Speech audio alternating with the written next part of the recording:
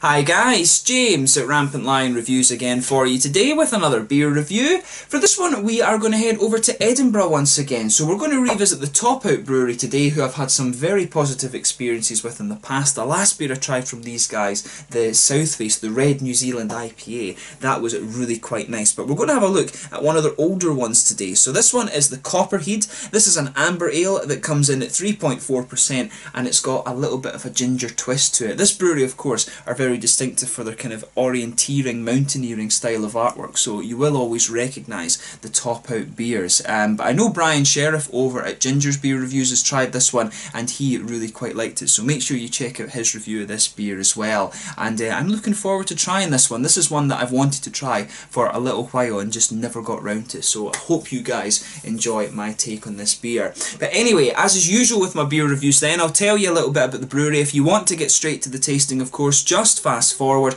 All the usual links are in the description below. That's the brewery website, the link to my other reviews I've done from Out Brewery before. No doubt I will do some more in the near future. There's all the usual social media. If you want to see more beer reviews, do please consider subscribing to the channel. The whole channel, of course, has a geography-based tagging system, so you can go into the home page and search for beer based on country, city or state, whatever it is you're interested in. Do check out the playlist of beers from different countries. There is one there for all the Scottish beers that I reviewed for you. That's being added to whenever I can, of course, and please do get in touch and let me know some of the other beers and breweries that you guys would like to see me review. It's always great to hear from you guys, and the support that you give the channel is hugely appreciated. So anyway, to tell you a little bit about Out Brewery then. So Out Brewery was founded by Mo Huppert and Michael Birch, and they were formed back in 2013. So their brew kit was bought from Red Willow Brewery in Cheshire down in England, and they're now based in Loanhead in Edinburgh. So Mo previously studied biology and physics and had a background in construction, and he now keeps many of the yeast strains that are used in the brewery's beers. He looks after them himself because he's meant to be really quite good at that actually. I was hearing from some people that he's experimenting with that quite a bit. But Michael is actually German born and he had a long career in the whisky industry as a retailer as well. So these guys do have a very strong science and drinks background as well. So really kind of good recipe to start up a brewery there. But the brewery was originally going to be called Eclipse, but a last minute objection from an overseas drinks producer put an end to that, and the name Top Out comes from Michael's love of mountaineering, and this is why all of the bottles feature this kind of style of bottle art, and these artworks that you actually see on all of the Top Out beers are genuine kind of snippets from Ordnance Survey maps as well, so really cool. And like I said, that makes the Top Out Brewery beers really quite distinctive. But Top Out launched with a smoked porter, and they were assisted in their startup by Steve from Stewart Brewing Company as well. That's another very, very good Edinburgh brewery that you definitely need to check out if you find yourself over here. But they've been gradually building up their capacity over the last few years, doing new beers and stuff like this. But Out Brewery have been going from strength to strength, and like I said, they produce some really nice stuff. I mean, I really enjoyed the South Face IPA that I had from these guys last time. I'm sure I tried their smoked beer like a few years ago, and I do need to have a go at the Cone as well. But this is one, like I said, this beer has been around for quite a wee while, and I've just never got around to reviewing it, but it's one that has been on my radar for a little while. So yeah, that's all you need to know about the brewery just now. Like I said, if you want to read more, you can go into the brewery website and have a look at their different beers and stuff like this, but they're a really interesting brewery and I recommend you check them out. But yeah, let's get on to the tasting of this beer then. So you can just have a little look at the artwork there. Really nicely presented, as I say. I really enjoy, or I really like this kind of mountaineering style of artwork that they have. I like all the contours and stuff. But it tells you a little bit about the beer and the brewery on the back here. It says, Top Out Brewery is based in a small brew house just outside Edinburgh. We combine Scottish and German brewing influences with the world's best beer styles and ingredients to create great tasting, original craft beers. When we're not brewing, you'll find us clinging to a rock face. Climbing is our other passion, and each of our labels shows a different summit of a mountain with a route to its summit. Our head brewer topped out with all of them. Always on the lookout for inspiration, our head brewer was climbing Ben Innes on a mild Easter Sunday. The views were some of the best he had ever seen in Scotland. After passing through a cloud inversion covering Loch Lomond, he could see all the way from Arran to Ben Nevis. When the weather was unseasonably hot, he really wished for a beer like this one, light, refreshing, with a good ginger kick. So a Copperhead, English for Copperhead, is a piece of aid climbing kit made famous on scary routes using up El Capitan in California's Yosemite Valley. So yeah, yeah, they've all got these kind of orienteering style names as well, but it's a plain bottle cap on this one. Like I said, it's a 3.4% amber ale, and it's got a little bit of a ginger thing to it. The malt base on this one has oats in it as well, and wheat, so it should be really nice. Suitable for vegetarians as well, actually, so yeah, will be a really nice one. So we'll get this guy out then and get on with the tasting. Really looking forward to this. So yeah, nice little bit of smoky opening there on this one, and we'll get it out. Oh, that's a really nice colour, that. A nice kind of deep sort of orangey note, and you can really smell some of that lovely gingery spice coming out of this beer. It's crystal clear as well, look at that.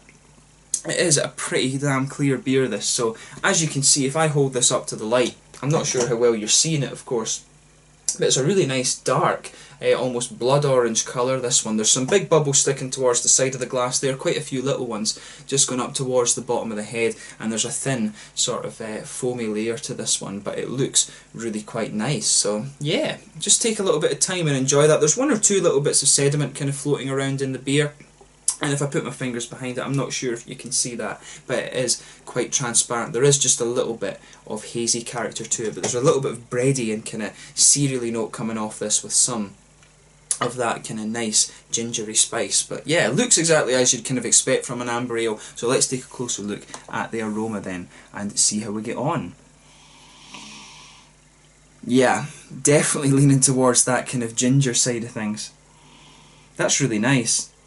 So yeah, the ginger spice in this one really does kind of jump out at you. There's a little bit of breadiness in there. You can smell some of this nice kind of sweet biscuity character. There's definitely a bit of a kind of cereally, grainy character there as well. It really just all goes together very well. There's a little bit of a sort of grassy, floral kind of thing. Maybe a wee bit of an almost lemongrass note as well. That'll be the hops coming out, the Summit hops. Of course, it was the American Summit hops that they used in this beer. Very low alcohol, of course, 3.4%, but it smells really nice. It's going to be a very light, kind of sessionable beer, this. But yeah, just take a little bit of time and enjoy the aroma of this one. I've never quite come across a ginger, a sort of beer, a ginger that's kind of smelt quite like this. It reminds me a little bit of the kind of Krabby's alcoholic ginger beer that you get here in Scotland, but it's got a little bit more kind of caramelly and sort of beery sweetness to it. That's probably a good way to describe this one. Bready, cereally, little bit spice, and then you're getting some of the nice kind of floral, grassy and slightly lemongrassy American hops on this. But yeah, just take a little bit of time and mull over the aroma before you actually try this beer. But let's get stuck into this one then. So this one is the Copperheid from Out Brewery over in Edinburgh. Slàinte.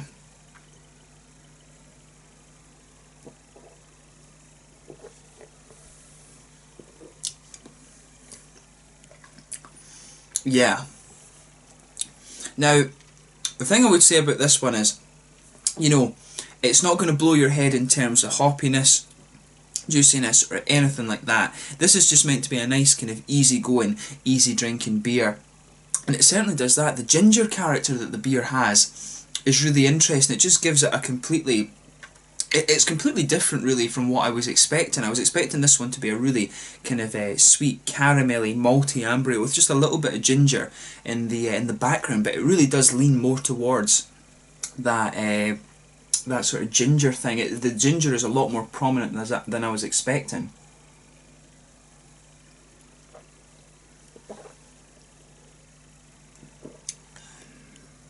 But yeah, that's good. I mean, I certainly wouldn't hesitate to drink this beer again. So once again, Top Out have done a really nice job with this. It would actually be really interesting. This guy's 3.4%, so back over in Sweden, this one could actually be sold in the supermarkets there as one of the folk ales, but it's really nice, this.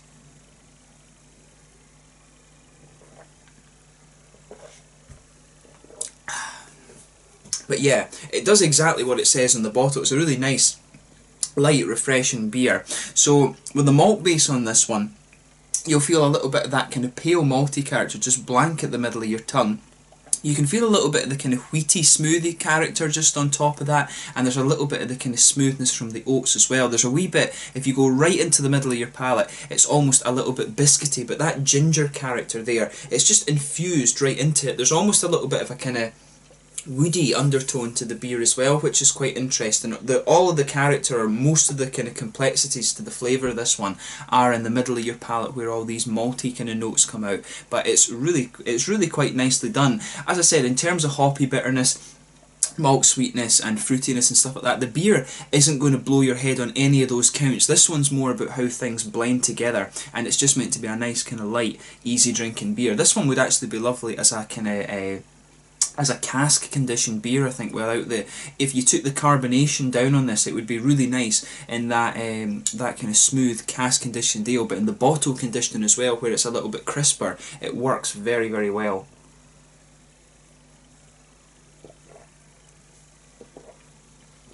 But yeah, this is a really interesting one. I don't think I've had a beer with ginger in it that's come across quite like this, so it's a very kind of quirky beer in that regard. I certainly wouldn't hesitate to drink this again. It's a kind of fairly straight up, easy drinking beer, which is exactly what it said it was meant to be on the bottle. In terms of the hoppy side of this thing, so in the back corners of the palate there's a little bit of earthiness there. As you come further forward, you can feel the earthiness just kind of smoothing out a little bit, and at the front corners of the palate there's a wee bit of a sort of floral character around the very front curve of the tongue. It's lighter and grassy, and there is almost a little bit of a kind of lemongrassy note coming out of this one too.